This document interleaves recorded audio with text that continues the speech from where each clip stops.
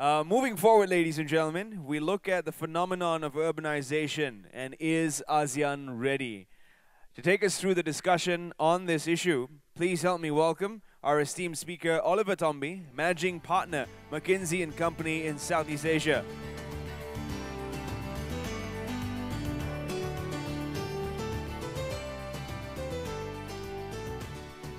Thank you, thank you. Could I just start by asking who in this room is from Malaysia? Could you just put your hand up if you happen to be Malaysian? Okay, there are some of you. My name is Oliver. I first set foot in Asia May 21, 2003, here in KL. Slightly smaller room than this. I'm from Norway. It's irrelevant for what we're talking about, but it's very important to me. Never been to Asia before. Smaller room. I'm presenting something. And from Europe, you don't know that much about Malaysia, but you do know that it's a Muslim country. And suddenly my projector goes boof. The slide goes very dark. The room is completely quiet. And it's quiet and I utter, "Oh Jesus." There's a quiet voice in the corner that says, "Oliver, I don't think he's going to help you here." That was the day I fell in love with Malaysia. I had to move to Malaysia. I moved here for 6 years. 6 years with the family. The last 6 years I've been living in Singapore. KL is one of my absolute favorite cities. I have a favorite spot in the city. On the corner, and I hope these houses are still there, on the corner of Raja Chulan Laut, there's a spot where you can see two old wooden longhouses. You can see two-story buildings, 5, 10, 30-story buildings, and you can see the top of the Twin Towers. And when I stand there, that's when I feel that I'm living. I can see history in the making.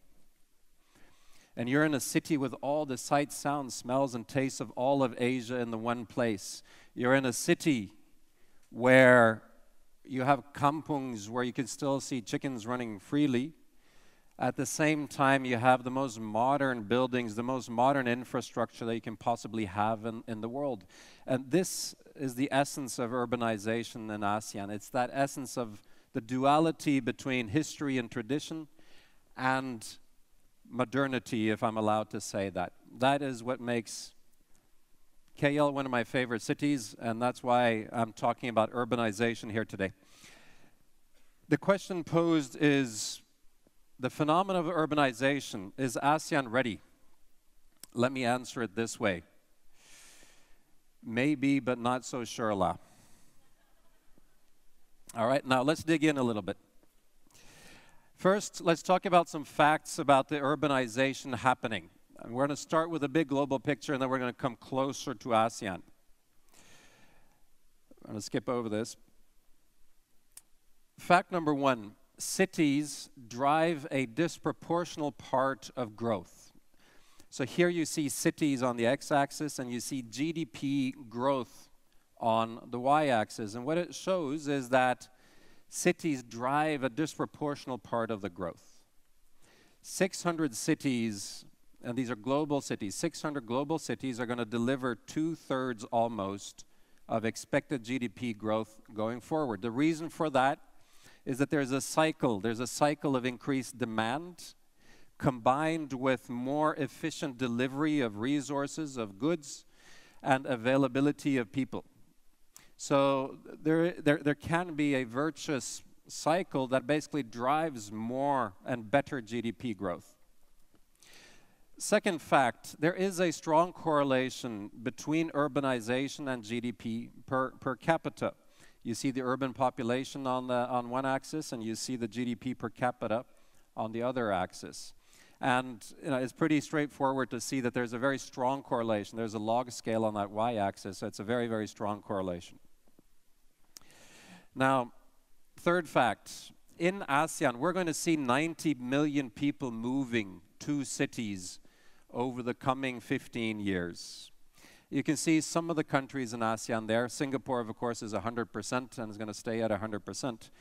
But you see the development of the other countries. Cities here are defined as cities with more than 200,000 inhabitants. So this is a strong trend over the coming years. We often talk about cities and we think about the Jakartas, the KLs, the Manilas, the Singapores of this world, but we often forget the middleweight cities. And you see in the middle of the chart, these cities defined as the 200 to 750, 750 to 2 million people. Those cities are going to grow even more rapidly than the mega cities. So it's important that we don't forget this. Let me give you an example of the importance of this. You see here Kuala Lumpur on the top. Today's GDP, or at least in 2013, is about $127 billion in 2013 prices. The expectation is it'll grow to about 300 plus billion in 2030. That's the size of Malaysia today. That's the size of Malaysia today. Our mega cities are going to be like countries. And then you can see some examples on the bottom of the next tier cities, how they're growing in importance too. So long story short, there is a massive fact base saying urbanization is coming, and by the way, it drives GDP. It's a good thing. This is a good thing. What is the opportunity that we see coming out of this? Urbanization goes hand in hand with consumption. It goes hand in hand with consumption. You see at the bottom, ASEAN overall, today 81 million consuming households. This will double in the 15 coming years. A consuming household is defined as an ability, as an income, annual income of $7,500. That is basically when we see that people have discretionary spending. So there's a massive growth of consumerism coming. By the way, our consumers are typically young. They're much younger than other parts of the world. And you see here, 60+% of our population is going to be under 40 years old. The relevance of this, I put down on the right-hand side, just some characteristics. We talk about millennials. Those are the ones that are born after 1980. Some characteristics. I have a love affair with online. Right? We see in Jakarta, they're spending up to 8 hours a day online if they are connected. Retailtainment, it's going to the shopping malls also to have entertainment there, not only for shopping purposes. My favorite one, the little emperor syndrome. I hope there are not too many millennials in the room. Little emperor syndrome, it basically means we see 68% of parents in ASEAN, 68% of parents would rather spend the extra dollar on their kids than on themselves, right? So we have a population that are used to being doted upon, if I'm allowed to say it that way. Let's move on. We also heard, and we just had a panel, I'm not going to, but you know, there is a technology disruption coming. I think Liliana put it very well. There's a massive number of technologies. These are going to completely change the day-to-day lives in cities. I'm going to come back to some examples in a little while, but this is a massive opportunity for good for cities. The final point on opportunity is the need for infrastructure spend. We estimate $7 trillion needed in ASEAN, half of it, or 3.1 of it, in residential. Some people say that's not infrastructure. That's fine. You can define it as you wish. There is a massive need for money in infrastructure and real estate, whether it's in transport, whether it's in power, or what have you. So we now seen some of the opportunities. What are some of the hurdles? And let's be clear, there are many sources of stress in a city. We see stress, chronic stress. We see stress related to resources or lack of resources. We know energy is one of those. We know water scarcity is sometimes happening. We see acute stress on the right-hand side. These are from hazards. And in our part of the world, we see more than our fair share of these relative to other cities around the world, whether it's drought, whether it's flood happening as we speak.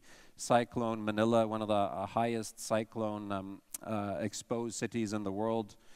And at the bottom, social stress, whether it's traffic congestion. Bangkok is built for 2 million vehicles. They have 5 million vehicles on the road.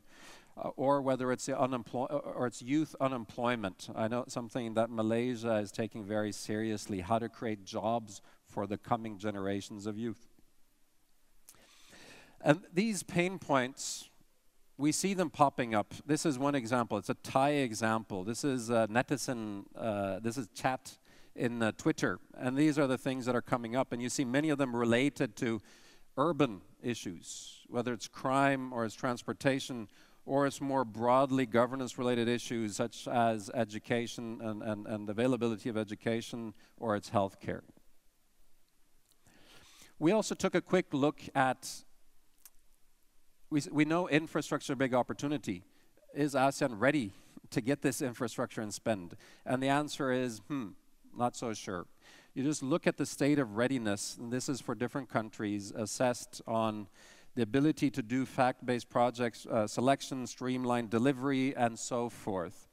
And you can see that there is not a lot of green on that page. Green is good, red is not good. Right? So there's work to do in terms of the delivery of the infrastructure. What is the way forward? We see that great cities do a few things well.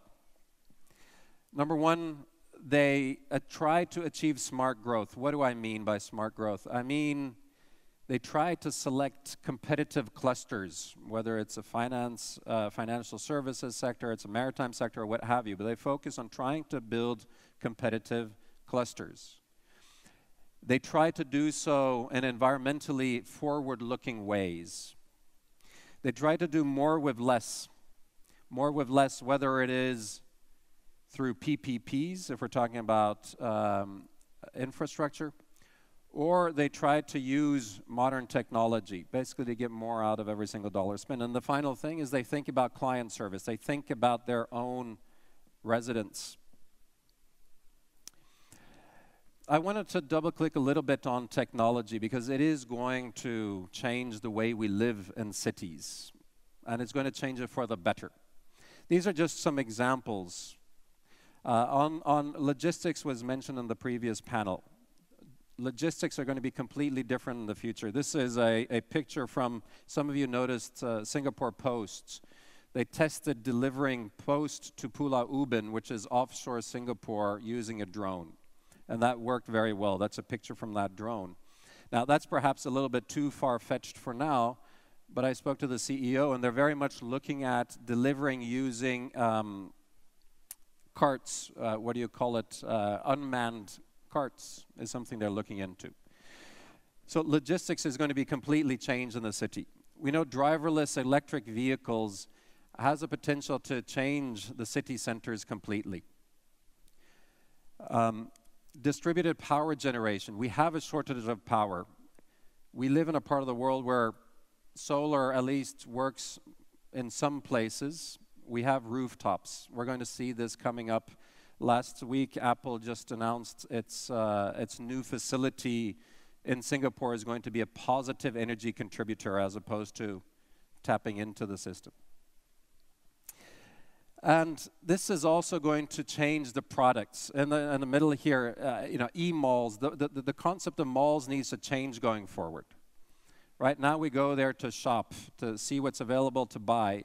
In the future, we'll have done a lot of the shopping online first, testing out different. We will go there to pick up things. We'll go there for entertainment. It's going to completely change the concept of malls. Ride sharing. We typically use cars, those of us that have cars, on average somewhere between 6 and 8% of its capacity. The rest of the time it's parked. Now that's a massive unused asset. Going forward, a concept of ride sharing, as we already know, whether it's Grab Taxi or Uber and these, is really going to reshape, we think, about communication.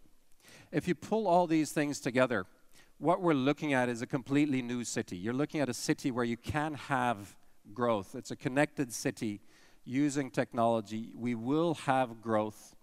We will see people thriving. We will be more resource efficient. And it's going to be a much more livable city. Let me just end by saying the following. Now, whilst we might paint a future-looking picture, let's be clear, guys. The urbanization, it is already here. It is happening massively as we speak. We see, starting from the bottom, the total infrastructure spend going forward, I mentioned, was $7 trillion. That's 3 times German GDP. People joining the consuming class, those 80 million households, 250 million people, 4 times the population of Great Britain. And finally, 94 million people joining cities. That's 3 times the Malaysian population today. It's happening, and I at least am an optimist. I think this is a better future in cities, if we play it right. Thank you very much.